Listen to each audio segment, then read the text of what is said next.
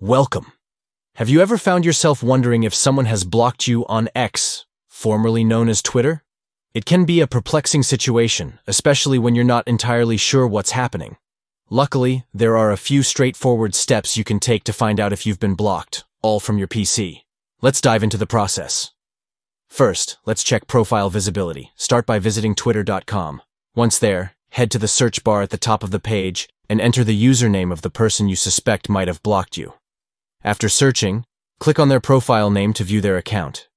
If you see a message saying, "You're blocked," or if you can't access their profile at all, it's a clear sign that they've blocked you. Alternatively, if you can see their profile but can't find any of their tweets, that's another indication you may have been blocked. Next, it's time to check your following status. Head over to your profile and click on Following. Look for the individual you think may have blocked you. If they were previously following you but now don't appear in your following list, you might have indeed been blocked. Finally, let's try sending a tweet or direct message. Attempt to send them a tweet or a DM. If you find that your DM won't go through or the tweet doesn't show up in their mentions, it could mean that you've been blocked.